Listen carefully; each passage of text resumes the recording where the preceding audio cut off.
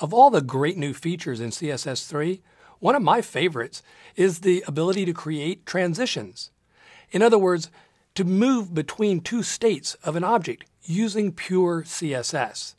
And of course, with Dreamweaver CS6, we now support CSS3 transitions with the new CSS3 Transitions panel. Let's take a look.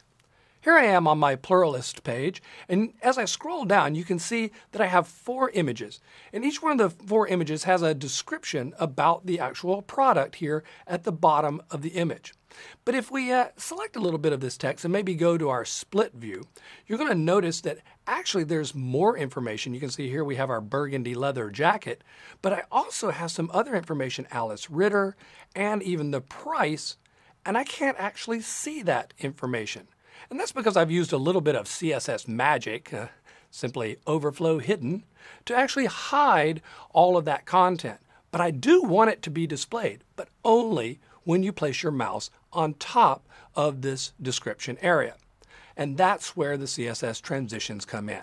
So I'm simply going to select one of these elements, let's just say this word leather here, and I'll open up my brand new CSS Transitions panel. Now, as it opens, you'll notice I've already got some transitions that I've created for our navigation, but I'm going to show you how the transitions were created using these examples here. The first thing that I need to note is what is it that I want to change. Now, you'll notice that we have a class here called content, and that is actually the div that contains all of this information that I'm going to want to display. So that's what I'm looking for, is that class called content. So I'm going to create a new transition.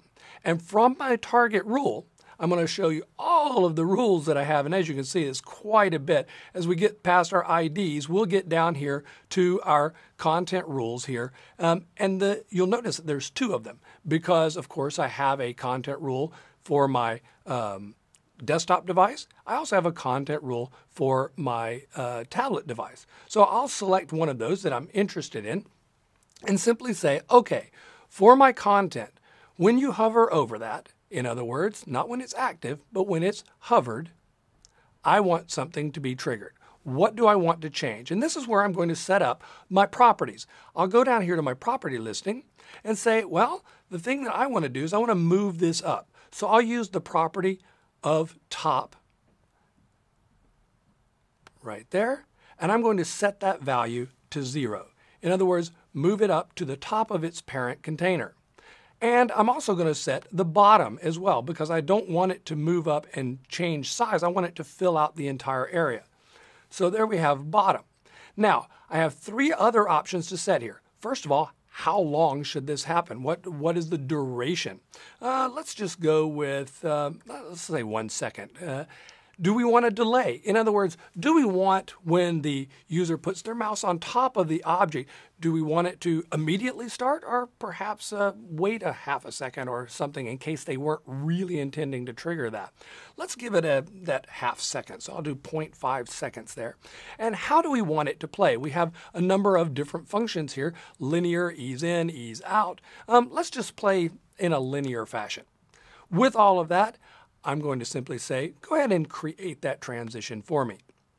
Now you can see it's been added, and we notice that we have a number of these because it's added one for each one, indicating each one of these content areas is going to move. Oh, and look at that. As I'm moving my mouse on top, they in fact are moving. Now, the one thing to know about the transitions panel is this is for your simple transitions. In other words, you're able to identify the one object on the page that you want to animate, or if you will, or transition. If you want to get more complex, we've got to dive a little deeper. So here's my problem with my animation that I've created so far. I'm happy with everything animating up, but I would also like the title here to go down underneath this decoration. Now that means I've got to do one of these little bit trickier animations. So I'm going to do that by simply using my CSS rules panel. I'm going to say I would like to create a new CSS rule. Now this rule that I'm going to create is a compound rule, and it's going to begin just like you saw it begin before with the content class. And when that content class is hovered, I want to do something else. I want to change the actual description element, and that is actually a class itself. So that is that description that we had highlighted before. I want to target that, and I'm going to add that to my styles start CSS file where all my other rules are. I'll say OK. Dreamweaver then asks, okay, what is it that you would like to do? Well, I have all of my positioning here, and you'll notice a brand new transition subsection where, just like we saw before, I can either choose individual properties to change, or just say, in this case, I'm happy to change all of my properties. Which property would I like to change? The only thing that I'm interested in doing is just changing the top placement, let's say to about 53% down on the parent container.